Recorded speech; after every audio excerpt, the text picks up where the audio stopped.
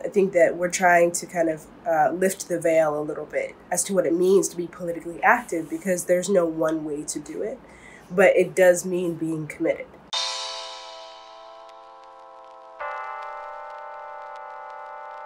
The New School Black Student Union was founded on the principle of collectively organizing ourselves to support one another and demand from the institution the resources and the tools to make our lives successful as students, but also as people.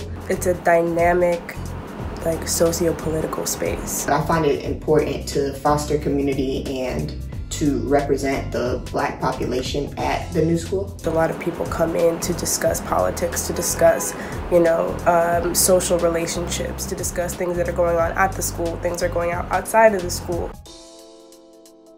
We kind of want to bring that activism and political side to the work that we do. We also have to be thinking about the community as a whole. This year in particular, people needed to be together, they needed to heal. We need to showcase each other's work and bring each other together as a community, really. This past year has really been focused on highlighting Black artists at the New School and giving space for people to connect with each other over the work that they're doing. The Black Resistance series kind of came from a place of dismantling the hierarchy of activism. Just like the goals that we set for ourselves, that was a big one.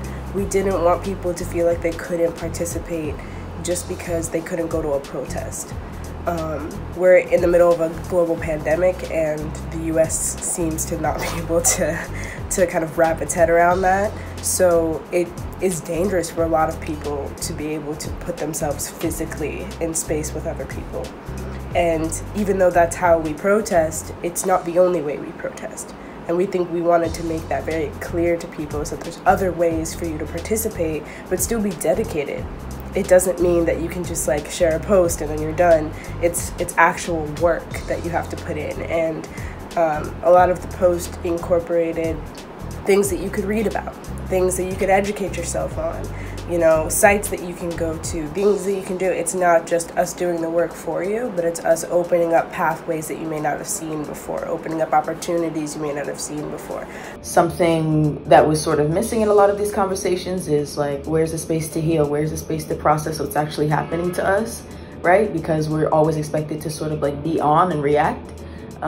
So we wanted the Black Resistance series to be a place where people could get involved with Movement Monday actions that Anya does the lovely designs for every other week, to motivate people to sort of connect with different communities and be active in their own way, but also as a space for people to create art around what's happening, or even just show art that they've already created that pertains to what's happening. We've been looking to kind of pass the torch a little bit. So the Black Resistance series is also where Lindsee, who is the leader, it has really stepped up to the plate and started participating in the kind of digital world creation and digital community creation. We are developing an art archive with Alchemy magazine, which is the New School's first Black magazine that was started by Ihunmehai. So shout out to them.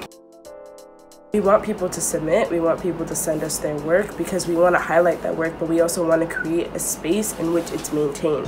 The goal is to really just like engage people in a level of organizing that isn't necessarily like on the ground grassroots, but maybe can like be broken open to accommodate different people's styles of resistance, because there's no such thing as just one type of resistance. I feel like being a part of BSU just gives me the confidence and the skills needed to be a trailblazer wherever my career path or my degree takes me. Scene.